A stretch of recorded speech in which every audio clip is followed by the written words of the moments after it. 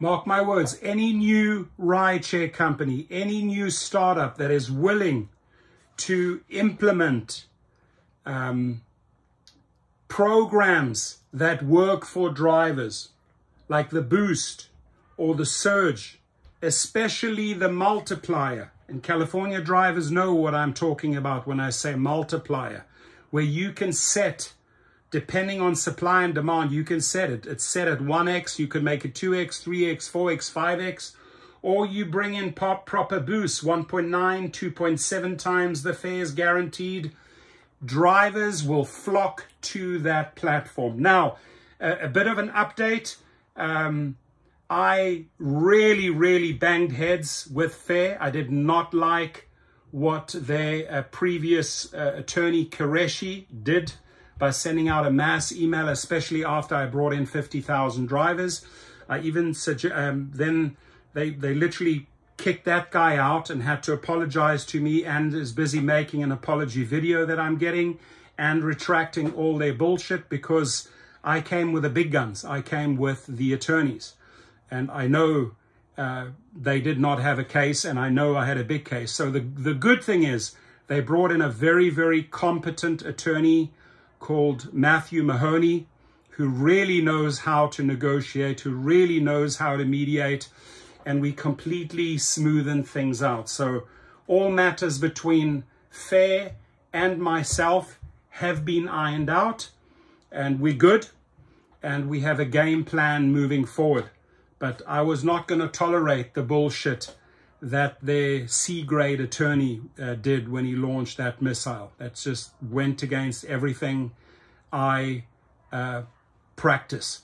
And that is, I've given them 5 to 6 years of hard work, brought on 50,000 drivers, and certainly did not deserve that. So I had a big lawsuit lined up. They knew that. We talked, we resolved things. I'm very happy that they're going to launch in California. I've always suggested that. Get going in California. There's a lot of unhappy Uber and Lyft drivers in California.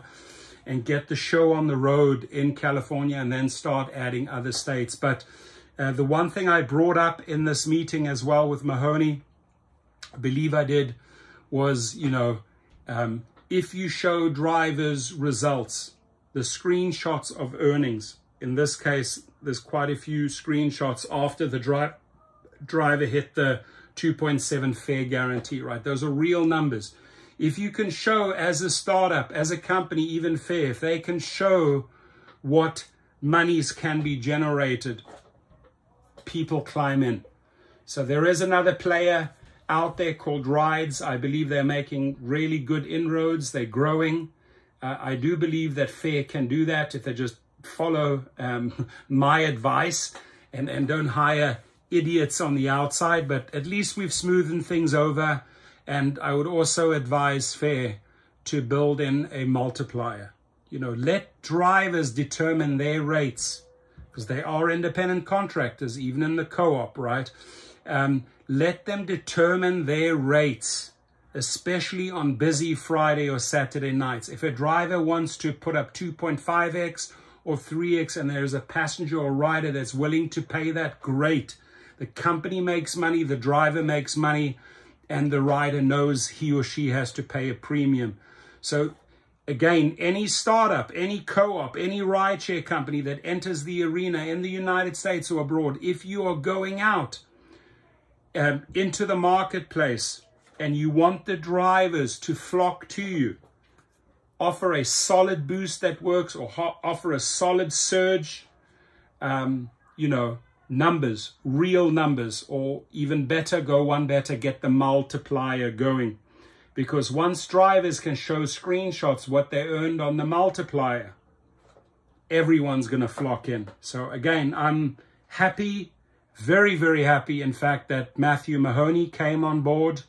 They got rid of that trash attorney. They brought in a professional attorney who knows how to talk, knows how to mediate. Those are the type of caliber attorneys I know how to deal with. And we got things smoothened out, which I think is good news. You don't have to march to court. You don't have to file papers. You don't have to get into a 2-year battle. You know, we got those issues resolved, and They will have my support. If they roll out in California, Fare will have my support. Have a good day, everyone.